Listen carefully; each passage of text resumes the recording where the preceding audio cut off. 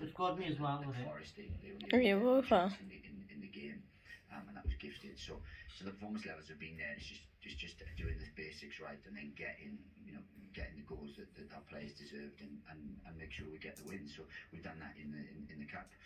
We have to start doing that in the league, and hopefully we start today.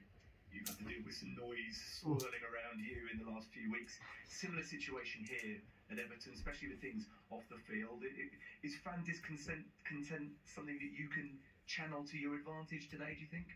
Look, it's something you can't really affect other than results. If you change results, then you don't get the discontent, and that's the job of a manager. So that's what we have to concentrate on first and foremost, and then anything else around it that we can use for a positive and fine. But the only thing that changes is discontent, is results.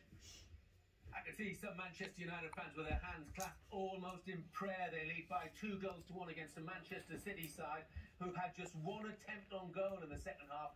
That was Jack Grealish's header from which they scored, and Manchester United now trying